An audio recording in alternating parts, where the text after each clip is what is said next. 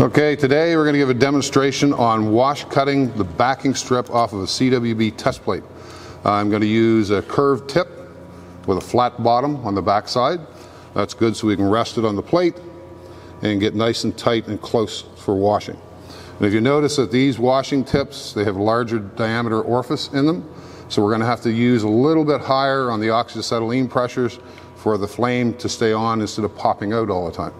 So we're going to use about 8 psi on the acetylene and 50 on the oxygen. Light up so that our flame is not standing off of our tip.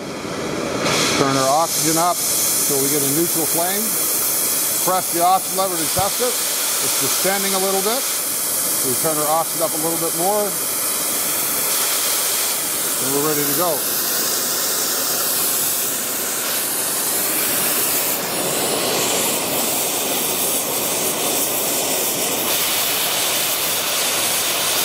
Slowly rotate the torch up, leaving it flat on the plate. We're going to cut down through the tab off the end. Now we're going to start the wash cut. Rotate the tip a little bit. Slowly go across. It's just like cutting a piece of plate. Cut this section off. Go back and clean up a little.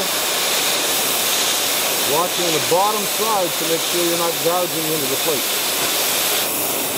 If you hesitate in one spot too long, you can preheat the plate underneath and you may get a chance of wash cutting into the plate.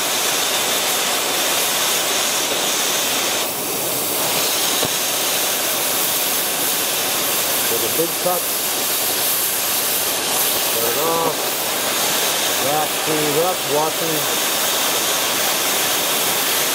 watching down at the bottom side of the plate, because when you rotate your tip up, if it washes down to there, you don't go any farther or you will gouge into the plate.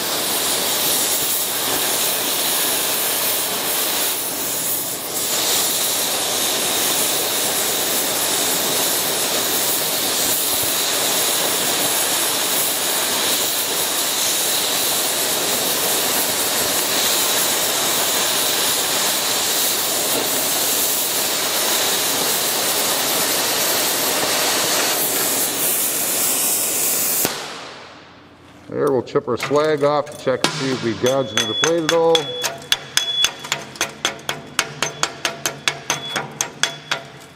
No, it's nice and clean. So that's wash cutting the backing strip off of a CWB test plate.